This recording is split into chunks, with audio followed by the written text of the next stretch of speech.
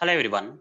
In this video session, I am going to practically demonstrate a Java program to print the mirrored write down triangle star pattern.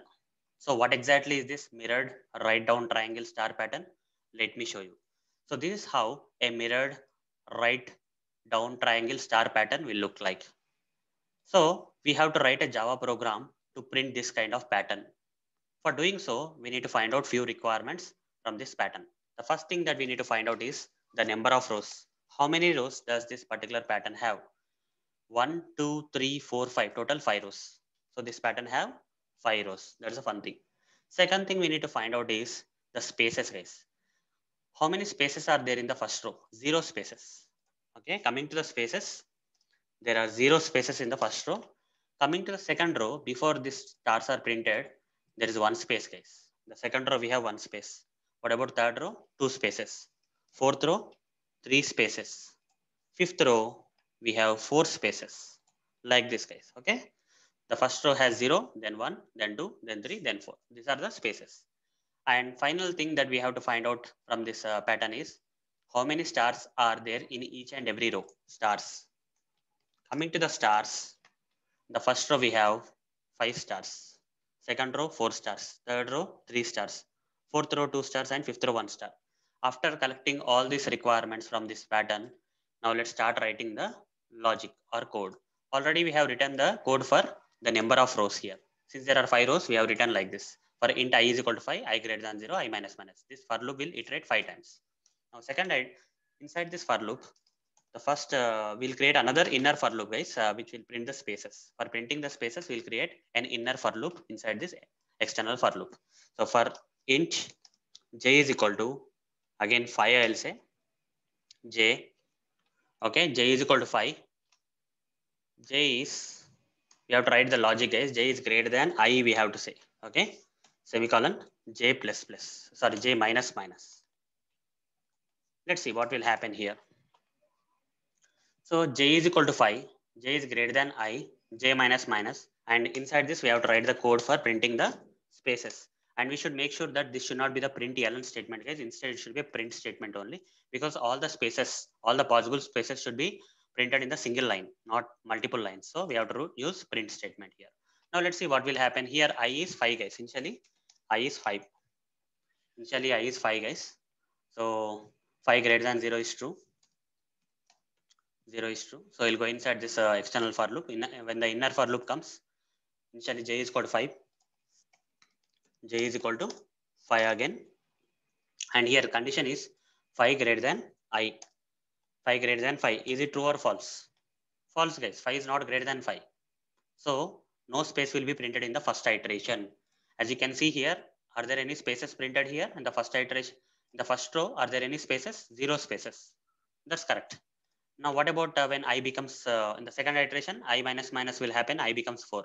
4 greater than 0 is still true, so the inner for loop will come.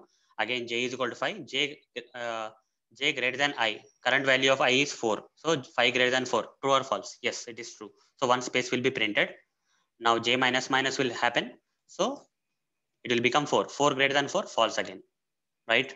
So only one space got printed in the second row. In the second row, only one space. Like that, while the rows increase, okay, when I becomes 3 here, so greater than 3 will come.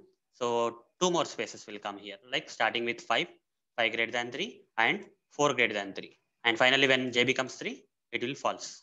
It will be false. Condition will be false, will come out of the for loop. So two spaces. The third row, two spaces. Like that, three spaces, four spaces. It will be printing.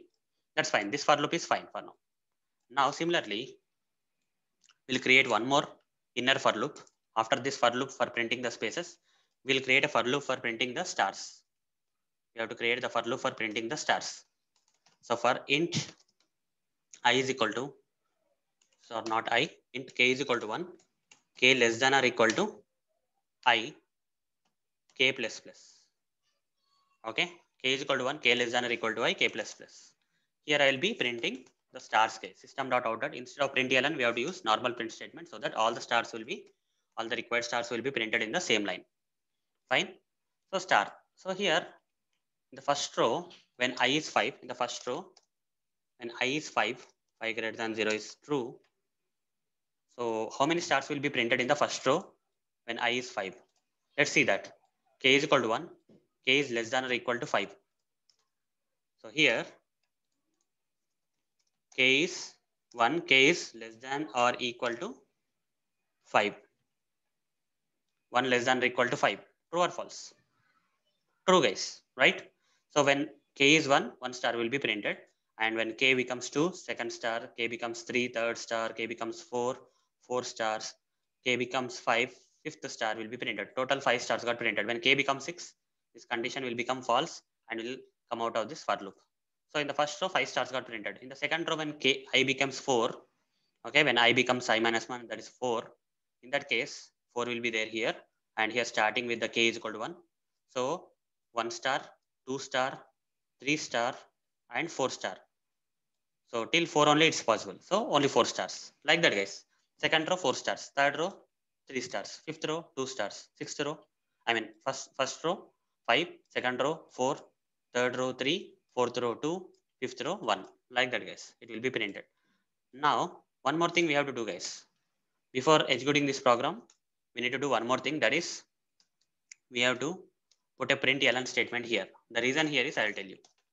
You have to put a println statement here. After printing the spaces and required stars in the particular row, okay, 0 space and 5 stars in the first row, we have to move to the new row, right? For that, we need this println statement. And in the second iteration, again, 1 space and 4 stars will be printed. Again, we need to move to the new line. So every iteration, we have to move to the new line. For this purpose, we have to add println statement here.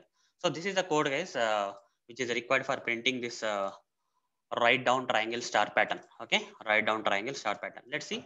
Let's run this code and see whether we are getting the proper output or not. You see, we are getting a proper output, guys. This is how a mirrored write down triangle star pattern will look like, right? So hope, guys, you understood how to write a Java program to print the mirrored write down triangle star pattern. So that's it, guys. Thank you. Bye.